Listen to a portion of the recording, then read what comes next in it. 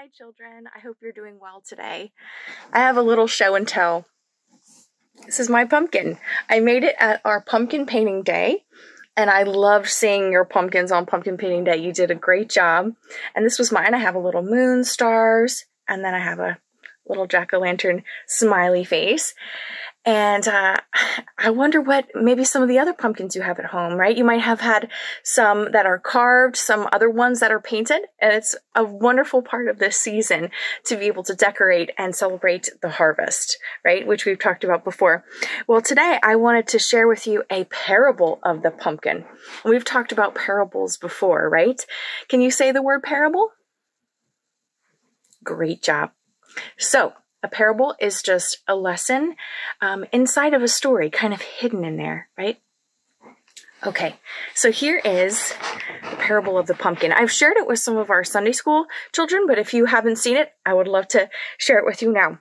All right, did you know that Christians are like pumpkins?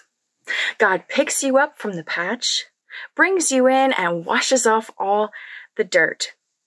Then he pulls out the top and scoops out all the yucky stuff. God removes all the seeds of doubt, hate, and sin. And then God carves a new smiling face and puts God's light inside of you to shine for all the world to see, right? So when you carve a pumpkin, this one's painted, but when you carve it, the light comes out, right? Let your light shine for Jesus. So this was the little parable of the pumpkin. I hoped you liked it. It really does remind us that, God shines his light from us, and it doesn't depend on what we do. And we can sometimes have seeds inside that God needs to take out, right? Mistakes or sins, but that God still shows his light through us and through our smile. And we can share that with the world, even if we're just a tiny little pumpkin like this, right? So thank you so much for joining us. And I hope you remember that in the rest of this fun Halloween season. Each pumpkin can be a good reminder of how God transforms us and uses us for his good. Well, happy Halloween. I hope you have a healthy, happy, and safe time. And I hope to see you soon. Thank you, children. Bye. Today we'll be dipping again into this wonderful book, Devotional Classics. Here we are exploring Francois Fenelon's section again. And here he talks about a will that is no longer divided. And also in the second section, so desirable a state, calls it. So when he says they in the beginning of this first paragraph, he's talking about those who truly throw themselves into prayer, into devotion. Okay, let's dive in. They sacrifice themselves, but to what they love most. They suffer, but they want to suffer, and they prefer the suffering to every false joy. Their bodies endure sharp pain, their imagination is troubled, their spirit droops in weakness and exhaustion, but their will is firm and quiet in their deepest and most intimate self. What God asks of us is a will which is no longer divided between him and any creature. It is a will pliant in his hands, which neither seeks nor rejects anything, which wants without reserve whatever he wants, which never wants under any pretext anything which he does not want. When we are in this disposition, all is well, and the most idle amusements turn to good works. Happy are they who give themselves to God. They are delivered from their passions, from the judgments of others, from their malice, from their tyranny of their sayings, from their cold and wretched mocking, from the misfortunes which the world distributes to wealth, from the unfaithfulness and inconstancy of friends, from the wiles and snares of the enemy, from our own weakness, from the misery and brevity of life, from the horrors of a profane death, from the cruel remorse attached to wicked pleasures, and in the end, from the eternal condemnation of God. We are delivered from this countless mass of evils Because placing our will entirely in the hands of God, we want only what God wants. And thus we find his consolation in faith, and consequently hope in the midst of all sufferings.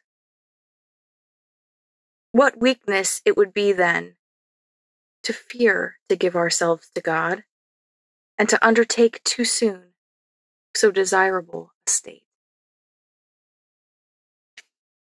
Thanks for joining me. I think, some of his language is really intense or even a little scary, but I think he makes a great point, right? That there's so many things that we don't think about that we're delivered from, a lot of the miseries of life when we give over our will to God, right? And we focus on the wonderful love and grace that is showered over us at all times.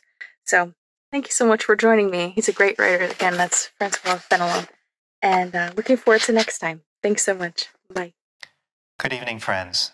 Tonight, I invite you to join me as we travel once again to the Isle of Iona in Scotland and worship using many of the prayers that is used in that community.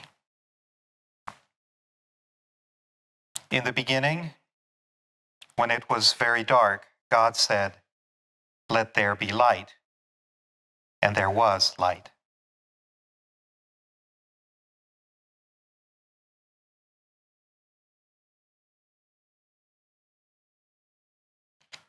In the beginning, when it was very quiet, the Word was with God, and what God was, the Word was.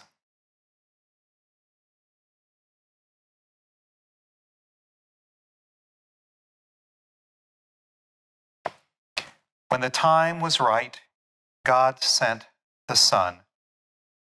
He came among us. He was one of us.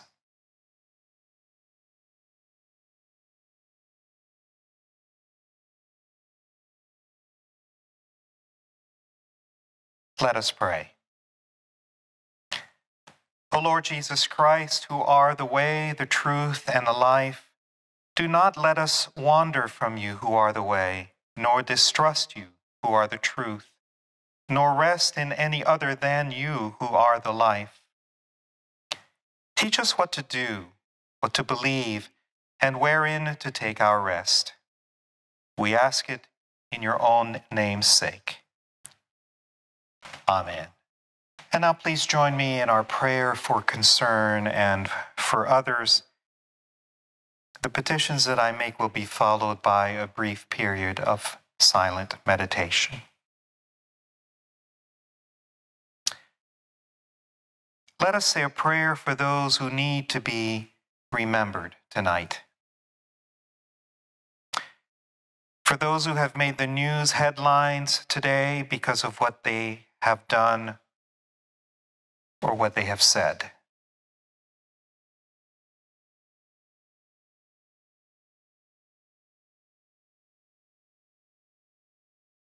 For those who have been brought to our attention today through a meeting or a conversation.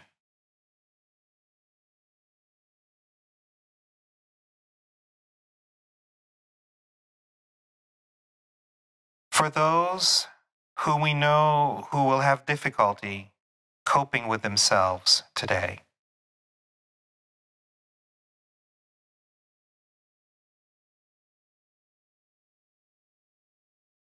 For those who are in hospital and those who are caring for them. For those who are in a place which is strange to them.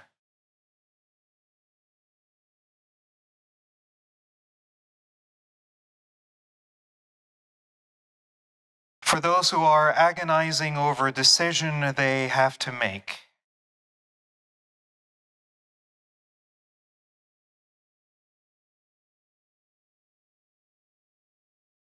For those in whose family or marriage or close relationship there is a stress or a breakup.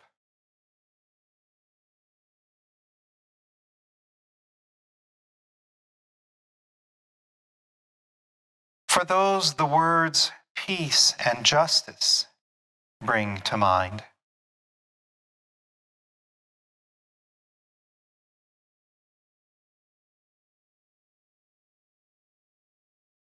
for any other special person or situation.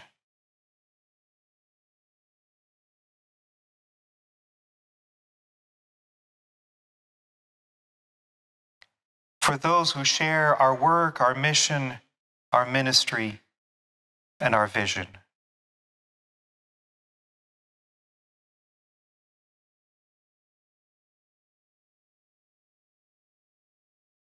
And even for ourselves.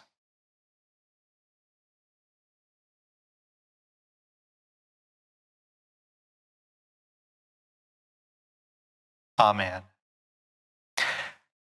Now let us thank God for the good things of this day and other days through which we are and have been blessed. For news which is good or information which is promising. For a word spoken to us today which we want to keep in our minds. For people who have come to our home, spoken on the phone, sent us a text or an email, or been brought to our attention. For those we want to be close to despite the distance between us. For a word from God, a glimpse of God, which is important at this time in our lives. For those who shape our vision and share our purpose. And most of all, for Jesus Christ, who has come to stay and to summon us today, tomorrow, and forever. Amen. Now may our God of peace enable us in every kind of goodness, working in us what is pleasing through Jesus Christ, to whom be glory forever and ever. Amen. And the blessing of God of life be ours, the blessing of the loving Christ be ours, the blessing of the Holy Spirit be ours, to cherish us, to help us, to make us holy. Amen and amen. Good night, friends.